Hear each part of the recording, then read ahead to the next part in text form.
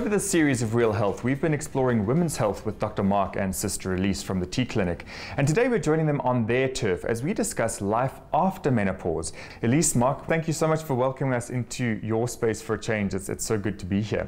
Now, over the series, we've spoken about women's health and we've kind of ended off with menopause. And ladies are fearful that now life comes to a crashing halt. Elise, what happens after menopause? Is there life after menopause? Actually, life goes on. There's no what happens. It is like a transition that you're actually not aware of. That we say you are in menopause if you stop menstruating for 12 months or for 12 cycles, regular cycles. But post-menopause means it's now over, that you're not menstruating, you're not fertile anymore, and life just continues as usual. What are the physical changes that we may now be experiencing once it's all settled? I think the most prolific ones are the ones that we have inside the brain. So physical changes, not necessarily, but there are physical changes to the brain. The mass of the brain starts decreasing.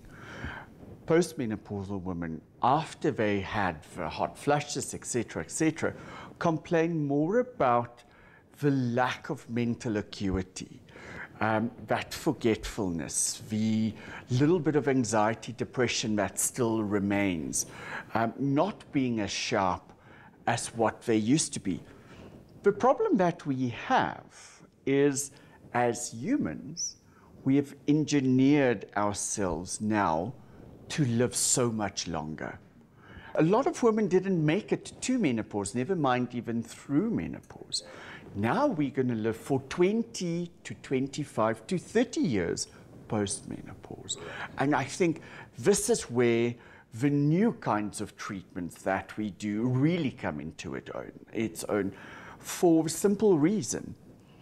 Hormone replacement therapy or menopausal hormone therapy decreases inflammation, it decreases pain, it increases mental function, and those are the things that we need to continue with a good quality of life. Right.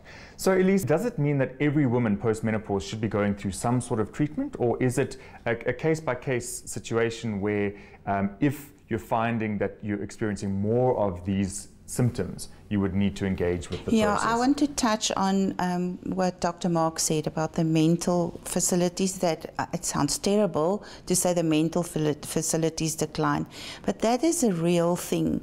Women nowadays are all career women, and they are the first ones that realize, okay, I'm not that sharp anymore. I can't remember, I can't focus, I can't concentrate. Back to the question, not every woman has the same symptoms post-menopause. May I interject, Elise? When you say that, 20% of women will not have any menopausal symptoms. Okay, at all? At all. They will have, like men of a certain age, a slow, steady mental decline, but not symptoms of menopause. Okay. Correct, yeah. But yes, the 80% do need help, and there is help. I mean, and it's not necessary to feel that you can't cope. You can't cope, but come and see a health practitioner to help with menopausal hormone therapy. When we look at the traditional way of treating menopausal women with hormone optimization or hormone replacement therapy, it was widely accepted, Elise, help me if I'm wrong, to stop at the age of about 65. Right. Now, studies like the Women's Health Initiative, and we've spoken about it at length, suggest that for the majority of women, you continue far longer into life, up to 70 and 80, depending on what type of treatment you're giving them, because the type of treatment and the route that you're administering at has an impact on the safety. Okay. But for the majority of women, it continues afterwards. Like life continues, this continues as well. Elise, in terms of lifestyle factors, what other things should women post-menopause be considering that they may need to shift, change, or adapt to help them along the way to extend that quality of life in conjunction with any sort of hormone therapy that they may be undergoing? All the literature say look after yourself. First of all, if you have bad habits like having lots of alcohol, smoking, quit, try and not do that. Look after, exercise regularly, look after your bone density, because that's something that really declines. Look at your cholesterol levels, because bad cholesterol is the culprit that gives women after menopause, post-menopause, cardiovascular disease. And that goes back to our statistics that we had, that women post-menopause is more likely to die of heart attacks and strokes. I like what Elise have said. When we say exercise, exercise can be sitting in your chair like I'm sitting now and just twisting your body. That's exercise. For our patients who have osteoporosis or osteopenia, sitting and just like this, tapping your heels, is enough impact to stimulate bone formation. Okay, so it's movement and resistance of some kind. There's really, you do not have to go and run. Walk, brilliant. Let's be honest. If you haven't been an exerciser your whole life, you're not going to do it post-menopause. So do whatever you can. Walk, take stairs, like Mark says, have the movements, do your own washing, do whatever, that's exercise. I think don't sit on your couch and wait for life to pass you. Mark, a big question when it comes to life post-menopause is sex, because I think a lot of women are fearful that menopause means the end of their sex life, but actually it's just the end of their reproductive life. Absolutely. You know what, now is not the time to be scared of getting pregnant. It's not going to happen. I think for most women in their postmenopausal years, it's about the discomfort. Menopause leads to vaginal dryness, vaginal atrophy, and that becomes uncomfortable. Now, there's very easy things that we can do about that. There's lubrications available in all your health stores, in your pharmacies, online. Use them. There are treatments that are available. We spoke about PRP treatments, etc., that reinvigorate that mucus producing and lubricating cells in the body. So that can be done. Sex is such a great exercise for older people because it gives them a very good cardiovascular exercise. It gives them a release of endorphins. Movement. Well, you know what. But it's important. I think that is the big thing. I mean, it's another element of life, element of movement, invigorates the body, the mind, the soul. I mean, at least from your perspective in terms of patients that you see, what is some of the feedback that they've given you? I want to start with them, the woman specifically coming and saying they feel so guilty because they don't want to have sex with their husbands.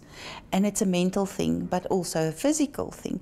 And as soon as we start treating them, the husband runs away. Right. So that's the positive side of coming in for treatment or asking your healthcare provider, I need this, and I don't know how to get it. I will also run away if you guys start chasing us with Don't crawlers. put that on, please, guys.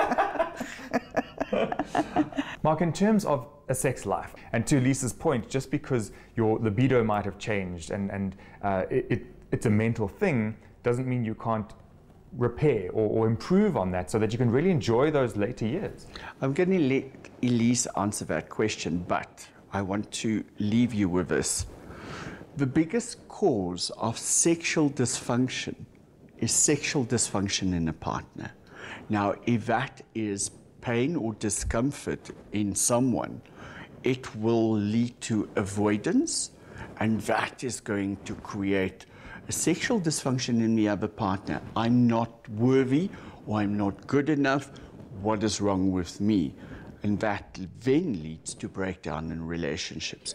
So for us to be in a relationship, sex is important because it reinforces and strengthens the physical bond. I want to add that guilty feeling, because I don't have the interest in sex, is exactly what Mark said, relationship breakups.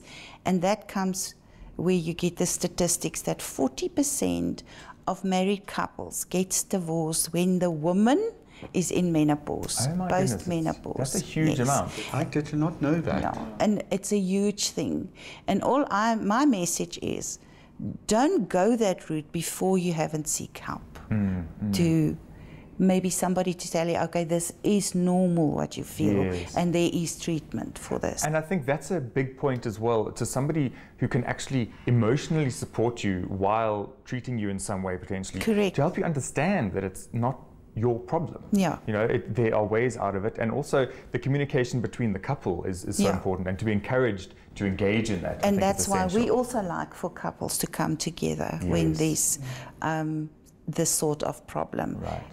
They do understand then each other when they leave our practice. Absolutely. Well, Mark, Elise, thank you so much. A lovely way to round up this discussion, or these discussions that we've been having on women's health. So thank you for inviting us into your space. Mark, just people who want to get in touch with you, how can they do so?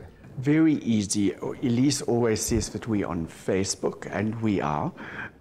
We have 2 practices, one in Umhlanga, one here in Bryanston, Johannesburg.